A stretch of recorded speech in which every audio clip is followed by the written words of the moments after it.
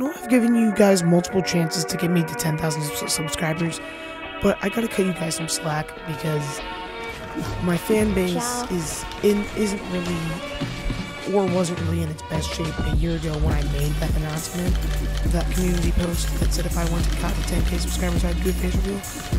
So I gotta kind of cut you guys some slack for that, and I'm not trying to be rude or anything when I say this, because you guys did do your best trying to get me to 10,000 subscribers, and our channel, or my channel, with your guys' help, has gone to 2,500 subscribers. But I'm here to cut you a deal. If you guys can get me to 5,000 subscribers by the end of the year or before the end of the year, so by January 1st, 2025, I have 5,000 subscribers, I will do a face reveal.